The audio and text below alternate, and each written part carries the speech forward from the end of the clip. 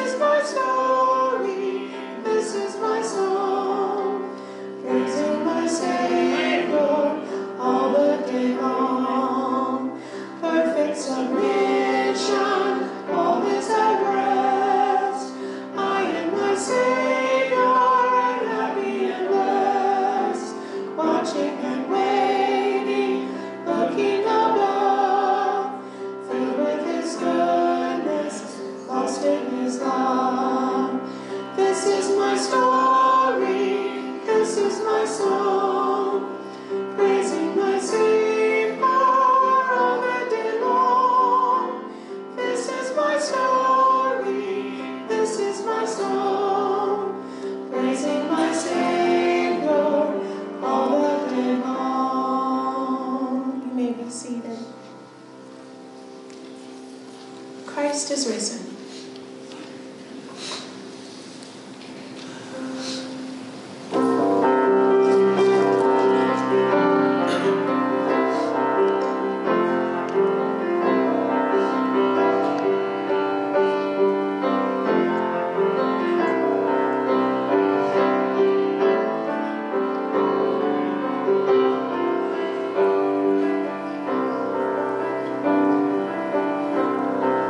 Okay.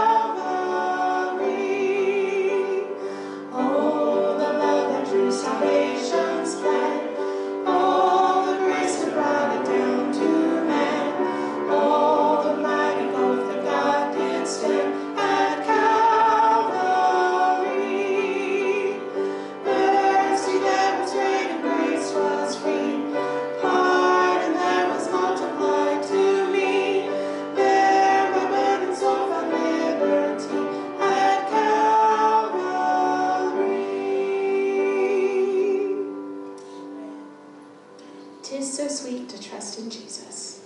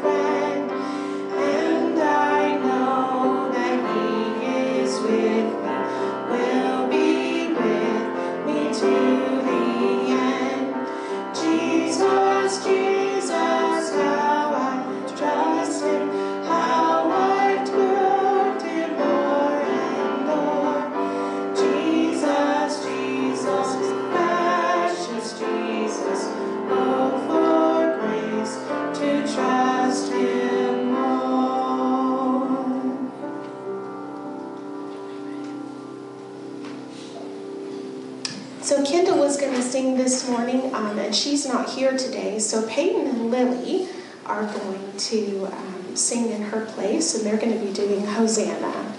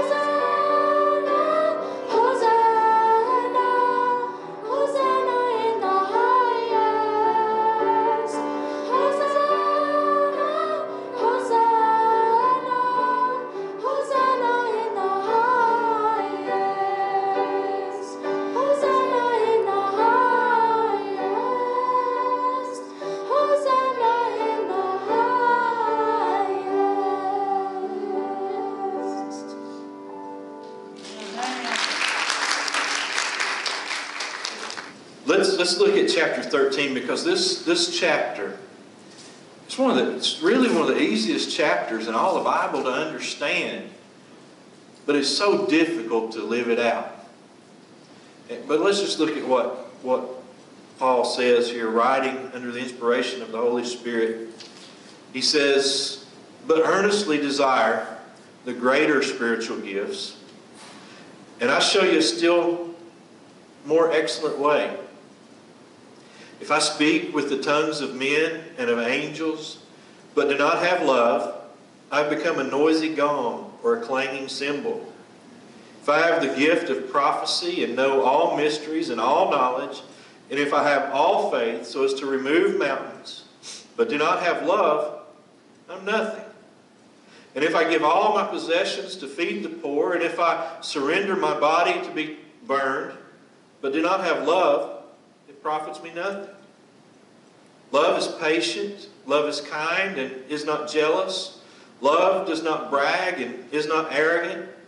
It does not act unbecomingly. It does not seek its own, is not provoked, does not take into account a wrong suffered, does not rejoice in unrighteousness, but rejoices with the truth, bears all things, believes all things, hopes all things, endures all things."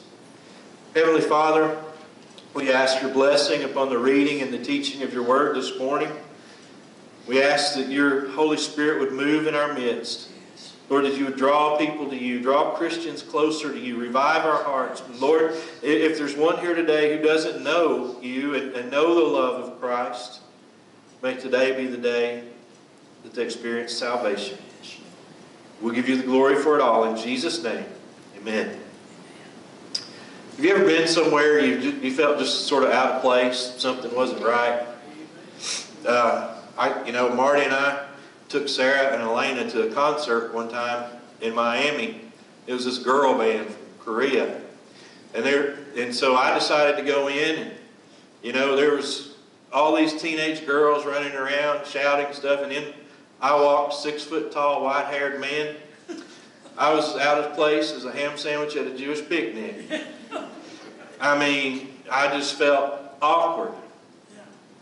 And in the Corinthian church, they were bragging about all their spiritual gifts, they were really proud and puffed up and just being arrogant about their spiritual giftedness. But Paul puts his finger on, there's just something that's out of place in what you're doing there. Amen. It's lacking love. And if it's not in that atmosphere of love, all your spiritual gifts are useless. They're worthless. They don't amount to anything. And so he comes to chapter 13. You're going to have to bear with me. My allergies are making my eyes water today, and this page is blurry. Why is it that he talks about spiritual gifts in chapter 12 and spiritual gifts in chapter 14, and right in the middle is this chapter on love? It's not that he just went off chasing a rabbit, right, like we preachers tend to do. He wanted to make sure that they knew that spiritual gifts have to be used in a context of love. You have a spiritual gift that God wants you to use in the church, but if you don't use it in love, it's useless. That's right. I guess we ought to define what love is. Do you think that would be a good thing before we get started? Love, it's based on the love of God. We talk about the New Testament word agape, and we try to give it all this stuff. The thing is, in Paul's day, agape was just sort of a generic word for love. It really didn't carry all the meaning that it has for us. And I think that's why the biblical writers took that word and gave it the meaning that we know today. It was actually not the Greek that gave it its meaning. It was the biblical writers that gave that meaning, gave that term the meaning that we have today. And I like what Leon Morris said about it, is that this love of God is a love for the utterly unworthy. It's a love which proceeds from a God who is himself love, It is a love lavished on others without thought of whether they are worthy to receive it or not.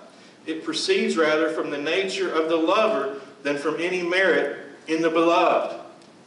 In other words, this love is based on God's character. It's not based on how lovely we are. Okay? It's because God is love, and that's just what He does. And we as Christians, that's the love that ought to characterize our lives if we've been given a new heart by the Holy Spirit. And I think one of the things that Paul is getting at here is that the main thing in this chapter is that the fundamental indication of spiritual maturity is not gifts, not spiritual gifts, but love. If you want to know if you're a mature Christian, look at how you love. So this week we're going to look at the priority of love and the pathway of love. And next week we'll look at the permanence of love. But let's look at the priority of love. Basically what he says in verse 1 is that without love, what you say is unpleasant. If I speak with the tongues of men and of angels, but do not have love, I become a noisy gong or a clanging cymbal. You know, on the way back from Kentucky this week, Friday, I stopped in Valdosta to get gas.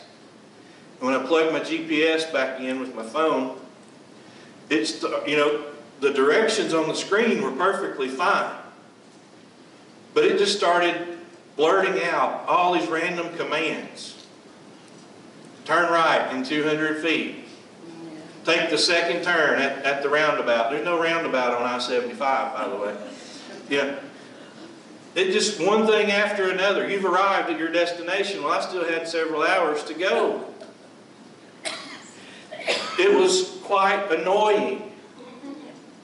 I muted it for a little while because I figured what it had to say wasn't very important. I could just go by what's on the screen.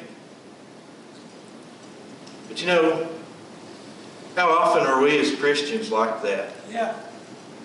We want to shout down the truth, we don't care if we offend people. We say the truth, but we say it in an ugly way. And what do people do? They shut us off, don't they? They don't care what you have to say. Because you're just a bunch of noise to them. It's offensive. If you want to get your point across, you've got to get it across in love. Paul's using a ridiculous example here. If I speak with the tongues of men and of angels, but don't have love, he's using hyperbole. He's not making a case that angels have a language that we don't know about. And if you have this ultra giftedness, you can speak in the tongues of angels. What he's saying is, man, it doesn't matter if I could stand around and talk as eloquently as an angel could talk. If I don't have love, I'm just a noisy gong. Just an unpleasant sound. That's right. So how about it? Does that define your life? Verse 2, without love, what you know is unimportant. If I have the gift of prophecy and know all mysteries and all knowledge, if I have all faith so as to remove mountains but don't have love, I have nothing. He's really pouring it on thick here with the hyperbole. He's basically saying if you had the same knowledge that God has. If I know all things, well, who knows all things? God, right? If I know all things but I don't have love, I'm nothing. Think about that for a minute. I mean, just because you have the gift of prophecy, do you know somebody in the Old Testament who had the gift of prophecy, but it didn't do him any good? What about Balaam? Yeah. Didn't he know God's will? Know what God wanted him to say? But what did he do? He tried to deceive God's people and lead them astray. He didn't love God's people. That's right. You contrast that with somebody like Jeremiah, who wept over the condition of God's people. He was a true prophet because he prophesied in love. He cared about God's people. And people, you've heard the old saying, people care how much you know until they know how much you care. Amen. That's what Paul is getting at here. I don't care if you have all the theological and doctrinal knowledge in the world. If you don't love people, it's not really that important. And then in verse 3, without love, what you do is unprofitable. Now imagine this. He says, if I give my possessions to feed the poor, and if I surrender my body to be burned, but do not have love, it profits me nothing. Do you remember way back in chapter 3 when we were going through there, and he talked about building on the foundation of Jesus with wood, hay, and straw, with gold, silver, and precious stones. And it was verse 12 through 15 of chapter 3, if you want to look that up. But he said, your works are going to be tried with fire. And if anything remains, you'll get a reward. But if nothing remains, you're going to suffer loss, but you'll still be saved, yet so as by fire. Now he imagines a situation here where somebody gives all their possessions to feed the poor, and they come to this judgment seat, and their works are tried by fire, and they don't have anything left to show for it. Can you imagine that? Giving everything you have to the poor, and it being useless, being totally useless. How in the world could that happen? Well, maybe I do it for selfish motives. Maybe I do it to make myself look good. Amen. Maybe I do it because I read that story of the rich young ruler, and for some reason I think, well, that's the only way I can get to heaven is if I give everything away. And, that was just for that one man. But the only way that would get you anything on Judgment Day is if you do that in love. He even says you could give your body to be martyred, to be burned. And if you don't do it in love, it's not going to profit you anything. How are you doing on Judgment Day? Are your motives good? Well, now we come to this long list in verses 4 through 7. There's 14 of these items here that describe love. These characteristics that are listed here, they're sort of like boundaries. And if you cross these boundaries, you know you've gone astray from love. Okay? So think about that. But something that we miss in English is that all of these characteristics in Greek are given as verbs, which means that love is something we do. Okay? It's an action. And it's in a continuous tense also, which means that it's something, these are things that we do or don't do that characterize our life. It's the direction of our life. I know several commentators have pointed out that if you go down this list, you can substitute the name of Jesus for the word love, and you see what Jesus is like. So like love is patient, you could say Jesus is patient. Right? Amen. Because Jesus is patient with us, right? Well, before we go through this list, let me ask you something. What is the goal of Christian maturity? Who are we supposed to be like? Jesus. So if you want a spiritual checkup this morning, as we go down this list, can you substitute your name for love in each of these points? Is Tim patient? Is Tim kind? There's a good spiritual checkup, right? Yeah. And don't use it on other people. It's just for you, okay? All right, so let's look at this first one. He says love is patient in verse 4. Now what that means, love has a long fuse. Chrysostom, the early church father, he said it's used of a man who is wronged and who has easily the power to avenge himself, but he doesn't do it. We see the example of Jesus. 1 Peter 2:23 says, and while being reviled, he did not revile in return. While suffering, he uttered no threats, but kept entrusting himself to the one who judges righteously. Jesus on the cross between two thieves hurling insults at him. The soldiers mocking him. And what does the Bible say? At any point he could have called down a whole legion of angels. Yes. to deliver him from that cross. But what did he do? He entrusted himself to God. Didn't need to seek revenge. Didn't need to become angry, because he entrusted that everything was under God's control and God would take care of it. So let me ask you something. Are you patient? Love is kind. In verse 4, love reacts with goodness toward those who are unkind to you. It's not just being kind to people that are kind to you. You got to be kind to people that are unkind to you. All this, I treat you like you treat me, that's not a Christian attitude. Is Jesus kind? Romans 2:4, or do you think lightly of the riches of his kindness and tolerance and patience, not knowing that the kindness of God leads you to repentance? Is Jesus kind with you? Is he patient with you? Does he put up with you? Amen. When you mess up? That's how we have to treat our brothers and sisters. Love is not jealous. In verse 4. You can test this one on yourself by how you react when somebody else gets good news. When somebody else gets the promotion that you wanted.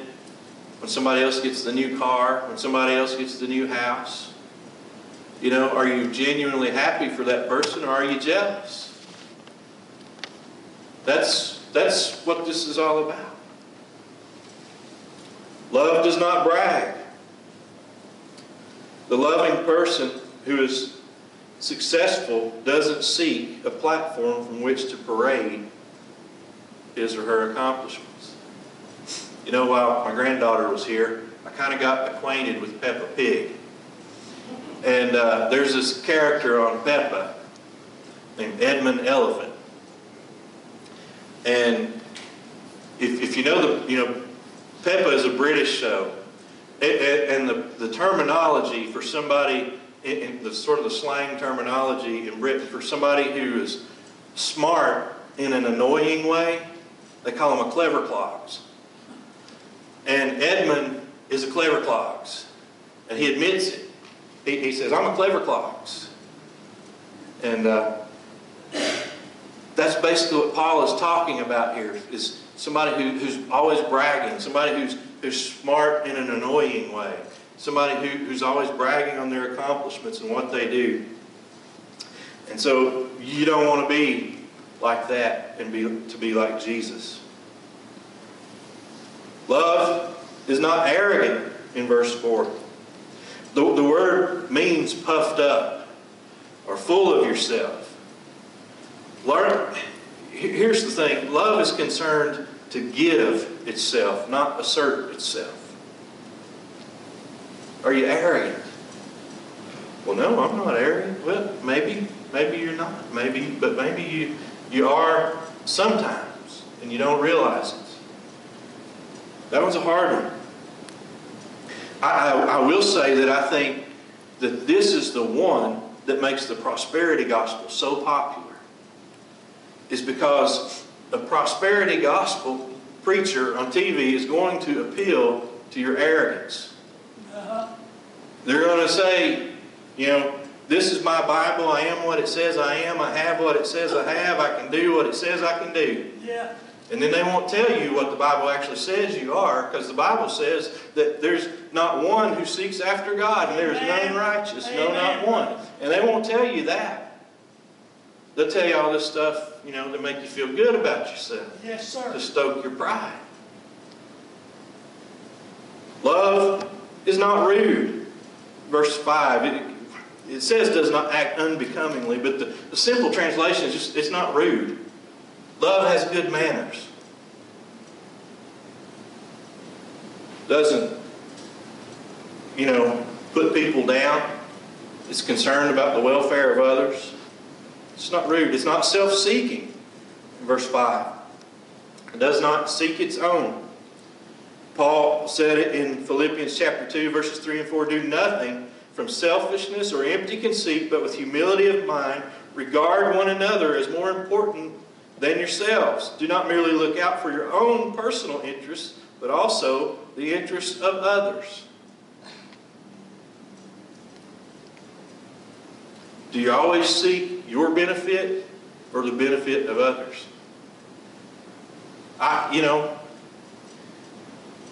This one hits me when I'm driving. Yeah. Yeah, right? Yes, sir. I think it hits everybody around here. Amen. Right? Do you let people get over if their lane is about to run out? Do you make a little room for them to get in, or are you just thinking about how fast you can get somewhere? Just thinking about yourself. Uh-huh. Right? Yes, sir. Well, if you're that way with driving in a little thing, imagine what you'd be like in a big thing. Right? Don't seek your own. Seek the welfare of others. All right. Love is not irritable. Verse 5. It says it's not provoked, but I think I like the word irritable. The word there refers to sudden outbursts of anger. Instead of loving people despite all their faults, many of us tend to focus on what annoys us about certain people. Now, there is a place for righteous anger. Remember, Jesus threw the money changers out of the temple. But it wasn't because they were insulting Him. It was because they were profaning God in His temple. And that was a good reason to be angry. Amen. People who were claiming to be the religious leaders were making a mockery of God's house. But are you irritable? Well, that's a good sign you're not walking in love. Love keeps no record of wrongs. It says love does not take into account a wrong suffered. You ever get into an argument with somebody and all of a sudden they don't get hysterical, they get historical. Bring up things you've done in the past. That's not love. Love puts those things where they belong in the past and leaves them there. Amen. I mean, does God keep a record of our wrongs when we've been forgiven? Romans 4, 7, and 8, blessed are those whose lawless deeds have been forgiven and whose sins have been covered. Blessed is the man whose sins the Lord will not take into account. They're gone from your account. Love does not delight in evil, verse 6. Does not rejoice in unrighteousness. I might meddle here a little bit, but this one is the reason why I don't watch cable news. When's the last time you watched Fox News or CNN or one of those news channels and they told you something good about somebody? Yeah, that's right, brother. Right? They rejoice, they delight in pointing out the evil things that people are doing. And folks, you will get discipled by that if you watch that all the time. Amen. Where you spend most of your time is what is going to disciple your heart. That's right. And they know that fear and anger gets viewers. And you'll get discipled with fear and anger. That's right. Does not delight in evil. Love rejoices in truth. Isn't that funny in verse 6 that he set up as opposites? Does not rejoice in unrighteousness, but rejoices in truth. What in the world, how is truth the opposite of unrighteousness? Well, you can't separate truth, you can't separate love from truth and morality. Truth is a moral thing, not just an objective thing about propositions. There's a moral aspect to truth. And that is why, after you are married, you can't fall in love with someone else other than your spouse. That isn't love. That's lust. Truth is connected with righteousness and love. Love bears all things. Verse 7. The word here means to cover like a roof. It doesn't mean that you just sweep things under the rug. The idea behind this is the mercy seat in the Old Testament. It's not that sin is covered up and not dealt with. It's that you deal with it and you deal with it in a way that gets rid of it and takes care of it. It covers it up. That protects. It bears all things. Jesus, in His love, bore our sins on the cross. He bore all those things, all those sinful things. Amen. Not so that they could be swept under the rug, but so that they could be forgiven and we could have a relationship with Him. Praise God. Love bears all things. Love is eager to believe the best about others. He states it in verse 7 that believes all things. But the way we think of the word believes, we think that just means that you're gullible, right? And that's not what he means. By the way, did you know that if you say the word gullible really, really slow, it sounds like the word orange? Just try that out later, okay? But it's not about being gullible. It's about believing the best in others. You know who utterly failed at this? Job's friends. Remember, God was testing Job? What had Job done wrong? Nothing. Job hadn't done anything wrong, had he? But God allowed Satan to attack Job and take basically everything he had away from him except for his life.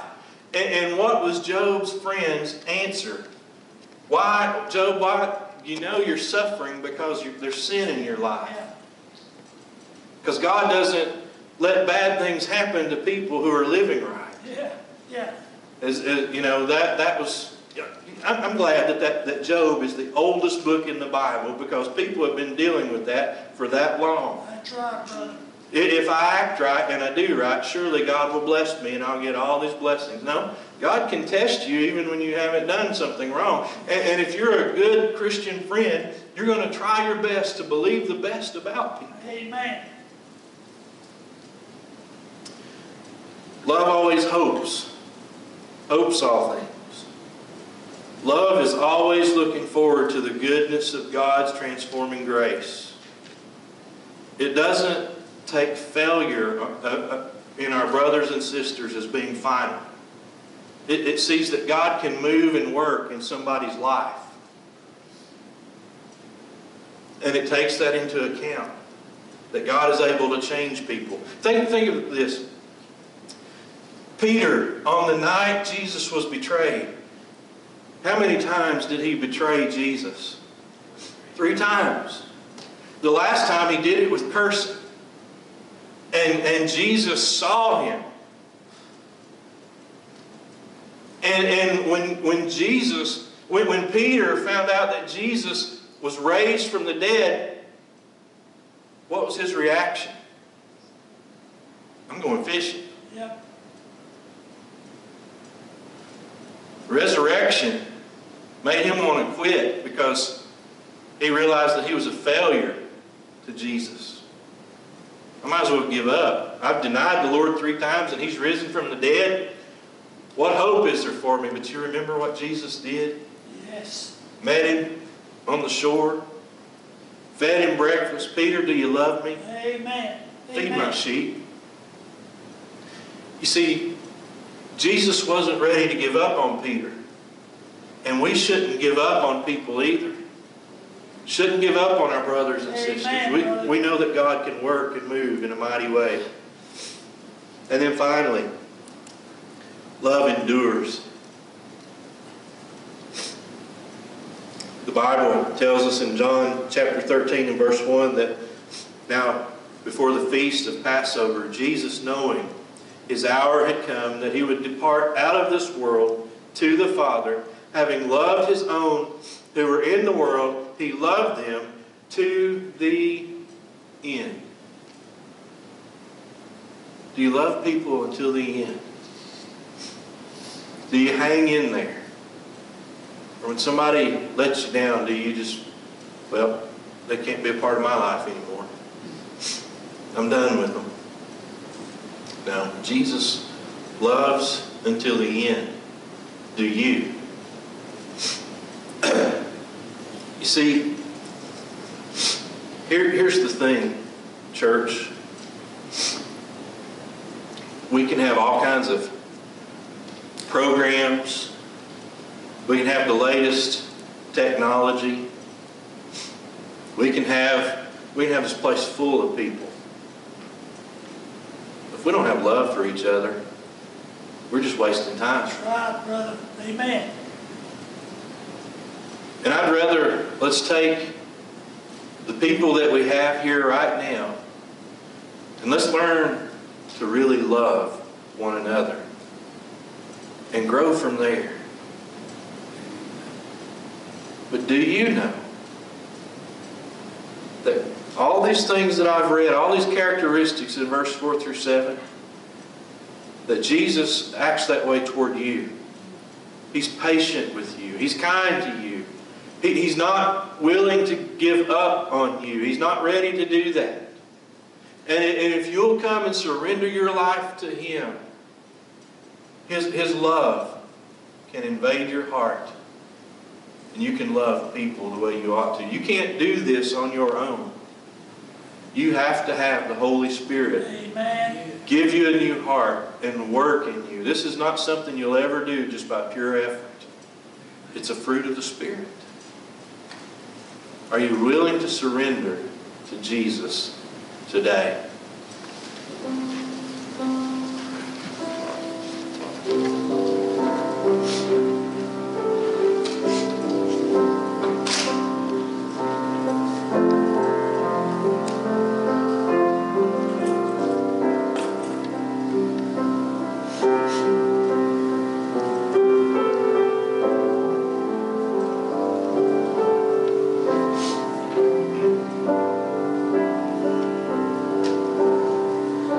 I have decided.